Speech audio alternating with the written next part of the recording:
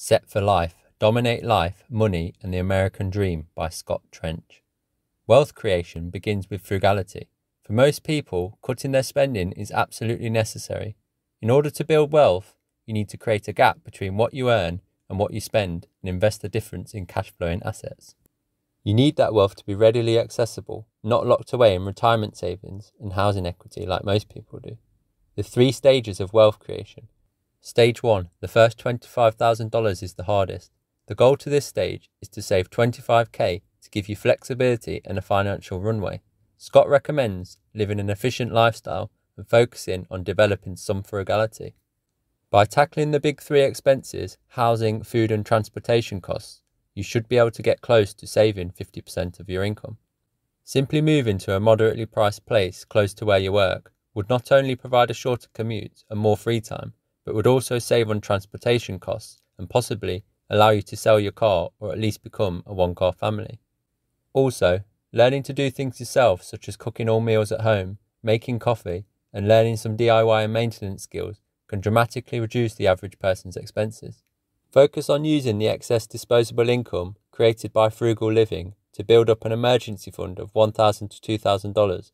Then switch the focus to paying off all high-interest debt, and then build up a cash reserve that can provide you with flexibility and financial runway to use as a launching pad to build proper wealth. Stage 2, from $25,000 to $100,000 through housing and income generation. House hacking. This is one of the quickest ways to get ahead financially. A house hack is where you rent out part of your primary residence to generate income that you can offset against the costs of owning a home. This often allows people to live for free, or in some cases, even generates a positive cash flow whilst building housing equity. For most people, their biggest expense is their rent or mortgage payment, and if you can offset this or remove it completely, then it can make it possible to build wealth extremely quickly. Scalable income.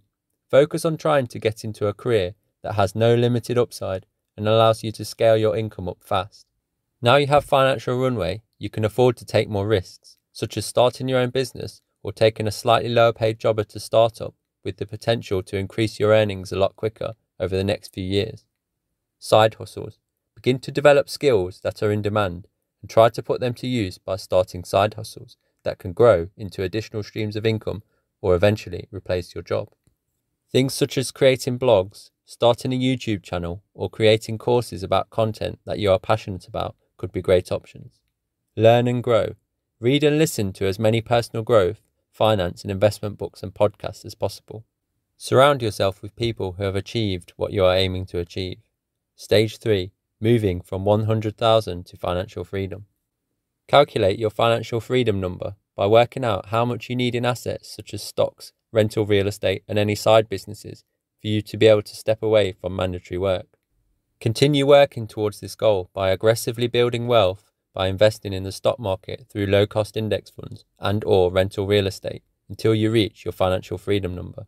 At this point, you are now set for life.